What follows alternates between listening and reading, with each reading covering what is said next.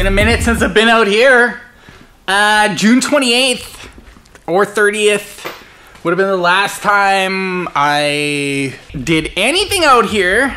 And I cleaned this bitch with that really shitty sandpaper thing. And it worked really good, just made a huge mess. It's just so big. Just tripping over everything. Forgot where everything was. Oh, hey, did you notice? It's cold enough I can wear a unique shirt out here. Ho-ho, represent! Yeah, anyways, we still got all the anchor points in the corners of the room, one over there. We'll hook around. We're probably gonna put the hook on this side over here and put it over there. I should draw you a little picture. It's gonna look like, yeah, let's take, so the calculator is the Haas, and this would be the garage. So I'll take one chain and put it over here, attach it across like that to one side of the room. I'll take the winch and attach it to the other side of the room like that. And then when I torque up this side, it should swing this bitch around like this, like this, and it should end up like about right here on these tape marks. Now these tape marks are exact, plus 2 feet that way, which gives me enough to open this, plus an extra 4-inch, because you always add a little. Should swing it around. That's what I'm thinking. I think it's a good plan. Good plan. We got enough chains. That chain's long enough. Definitely anchors are gonna take it. We played that game before. So yeah, I think, because to bring it in, what we did was we put them kind of crossed like this, right? So then as it rolled in, it would move sideways, which worked really good for avoiding smashing the lathe. And to get it to roll though, around a corner, like I feel like you do something like that, right? So it should swing like that, right? Like, and it feels right on the screws. Feels right on the screws there. It's swinging around pretty good. So this little plan here I think should work pretty good. Like it does. It totally spins around there though. And I'm happy about that.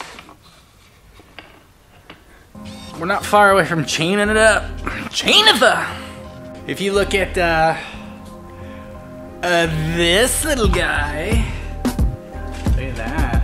So what we got going on here is my 3,500 pound winch with a pulley on it, because it's not enough by itself.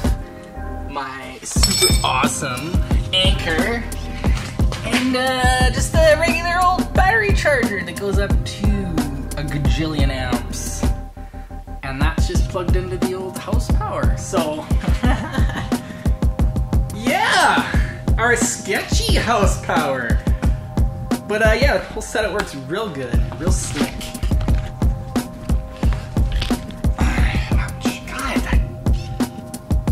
Oh, I can see it now. Oh, I'm gonna have to pull it out right away. Can you see it? Look at it. Ew, gross, slivery. So I don't know how many amps it's pulling, because it's like,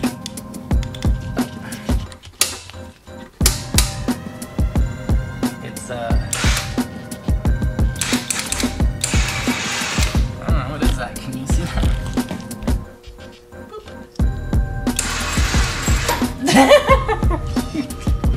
But works good though, so good. It's just mangling the concrete under here. Look at this.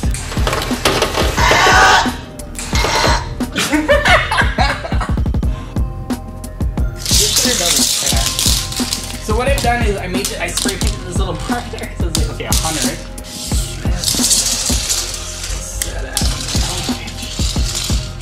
Because I just want to be enough room to get in here and piss around on this side if I need to. Close her down, and then the other reason, yeah, get around back so I can open up this guy so I can deal with any of the 50 billion things in here that can go wrong. So, red marks the spot, and I'm gonna get to her. That's how you ruin a tape!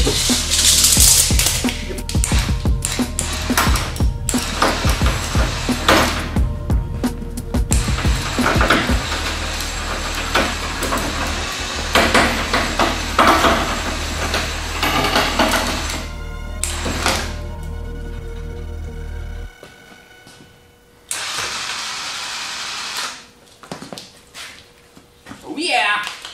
Connect the chain from that corner all the way over here. There's some anchor bolt mount point under there. I'm gonna make like a little loop because one 1,500 pound, or no, what is it? Whatever they are, 1,800 pound. So one 1,800 pound bolt is not enough, not even close. It just bent it right over. So I need 2 of them. So I gotta cut a little chunk of chain off and make a little loop again. Oh, I don't even have enough. I should have had enough hooks. I don't have enough hooks. Because this will be good enough to get those bolts nice and close to the ground, hopefully. And through the links, we don't have to piss around. That should work. So I got her tensioned up and, you know, it moved a little bit. Not really as much as I had hoped. But now, I think I figured out why.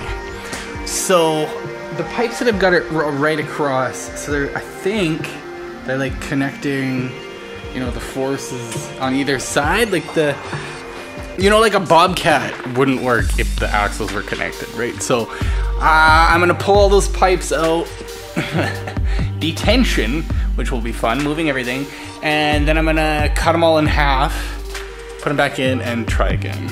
Yay! So cutting those pipes in half made a giant difference. Shocker. I know. Who knew? I know now, though. We know now. Oh yeah, this, I don't know, I guess if you go through the setup. So I got that chainaroo chained up to that corner, just like that little, just like the calculator thing I showed you. Identical to how that works.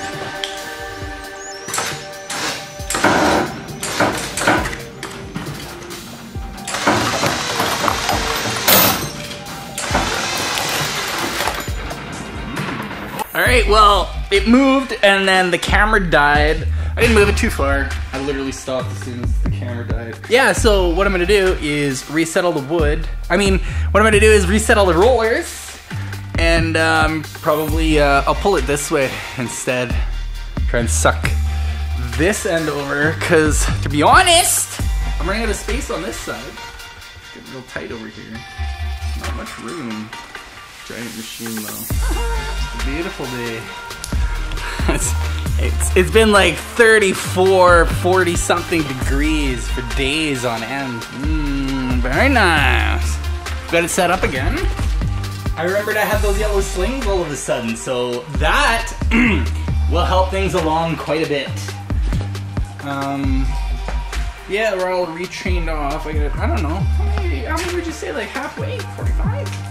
I'd say almost 45, 40, 30. Yeah, that one's going over there. I'm pretty sure it's going to crush that box a little bit, but that's okay. Let's do this. Oh, safety first, bitch. Neighbors.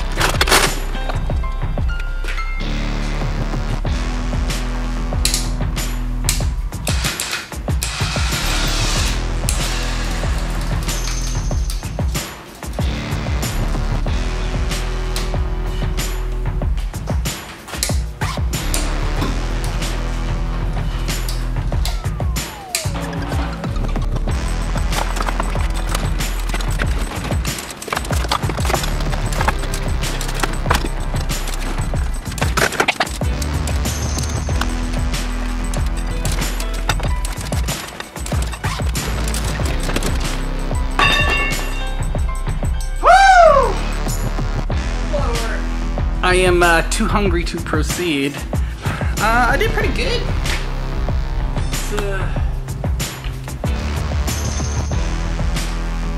It's, 45. It's a good start. Here, we stand from this side, you can see it. Shoot 45. Almost there. Too hungry though. So, I guess tomorrow we'll keep turning it. I'm gonna try and edit some video and do some more. So tonight, if that works, like 8 and 8. 8 hours of outside shit and 8 hours of inside shit. I don't know.